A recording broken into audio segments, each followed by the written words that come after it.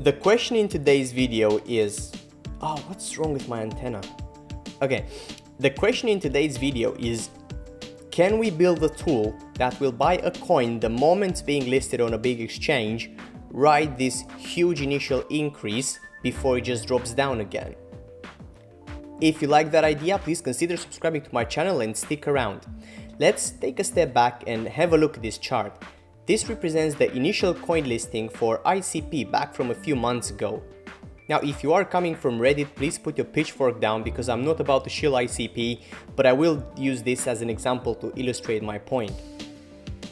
At the time the coin was listed, it was about $200, and within a matter of moments, it just shot up to over 2,831.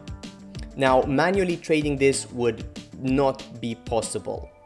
But I've spent about a week now building a cryptocurrency trading bot that's supposed to detect new coin listings the moment they are being listed on Binance, buy the coin, and then dynamically hold the coin until ideally the optimum time before selling.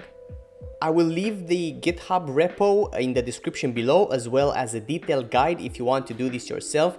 Though I do have to say, as a big disclaimer here, I have tested this for a few days and the script broke during the middle of the order, so it has been widely untested. Luckily, I did include a test mode for the script so you can have a play with it without the risk of losing real money. It will just place fake orders for you. There's a live mode as well, though I really don't encourage you to try it out just yet. It's been, again, widely untested, but I just wanted to share with you the rationale of the tool and how it works. So I'm going to show you the configuration options as well as some of the code that drives the decision-making logic for it. Okay, so this is our configuration file. These are all configurable options that you can modify in order to fine-tune your strategy. Have a look at quantity and pairing. In this example, if a new coin is being detected by the bot, it will buy the equivalent of 15 USDT of that coin, while the run every variable represents the speed of execution. 0.1 means 6 seconds and 1 would be 1 minute. But as you probably gathered, speed is essential here, so keeping it on a minimum is vital. You can even go lower than 0.1, though you might get temporarily banned by the Binance API if you call it way too often. Test represents test mode. If you set it to true, the bot will actually run in test mode and it will store fake orders in your local directory. SL and TP represent stop loss and take profit, while enable TSL, TSL and TTP represent trailing stop loss and trailing take profit values. So in order for this strategy to work, I would actually recommend you enable TSL, so set that variable to true. I only set it to false there to do some initial testing, but the gains are quite dependent of a dynamic trailing strategy in order to exit the market at the optimum time. Okay, so this is our main execution file. This is what we're going to be using to actually launch the script. I won't go into the details of every single line of code here, but I do want to point out a few important bits that make up the logic and how this all works. So after our imports are done, you can see that we are loading the configuration file here. So this is the config.yaml file that we walked through before. Now we have a function that just returns a list of all the coins on Binance. And then this is where the magic happens. This little function here is basically what detects new coins. So how this works is that we have a new variable that's called all coins recheck, which is essentially just checking for all of the coins again on Binance. And then we get this function to return the difference between the old list and the new list. So the way this syntax reads is give us each coin for all of the coins in all coins recheck if this coin is not in the old coins list. And then it will also return the new coins list as well. This is also important to remember.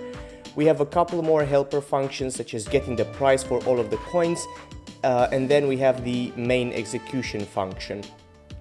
So what happens here is in the top part we have our main sell block, So this deals with selling the order. You see it's checking for an order.json file. If this file does not exist, it assumes that it never bought a coin, so therefore we don't have to iterate through the sell logic.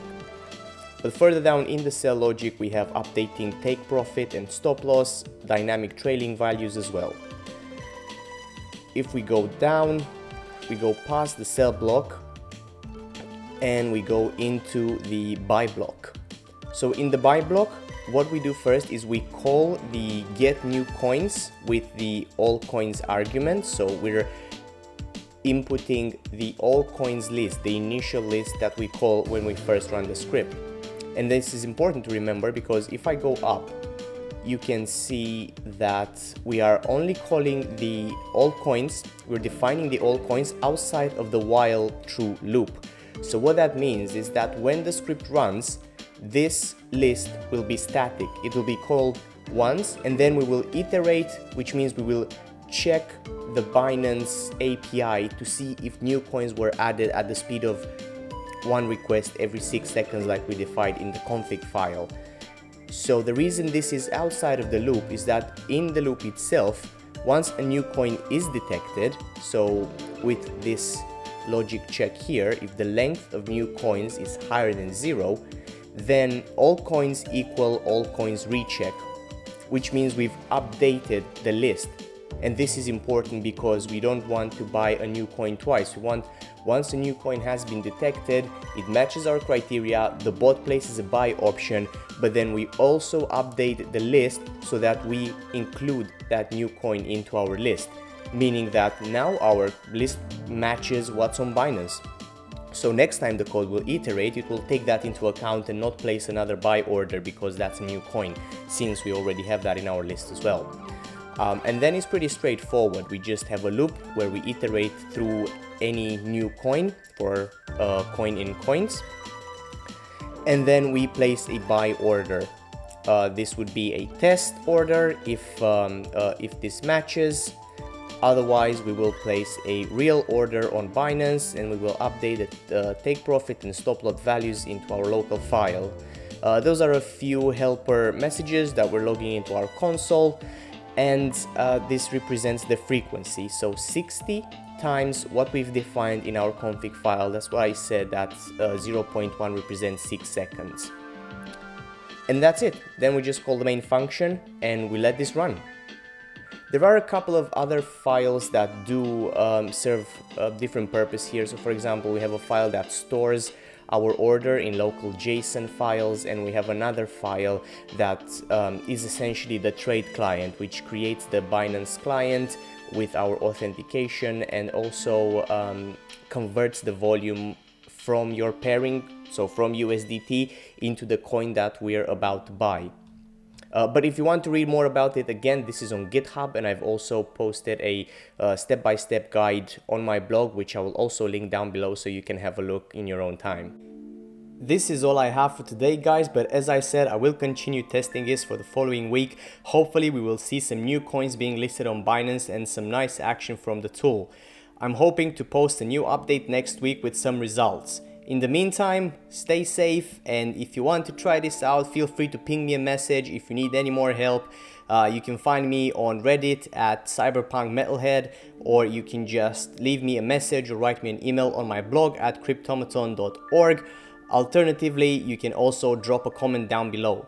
Again, if you like my content, please consider subscribing to my channel, turn on those notifications, and until next time.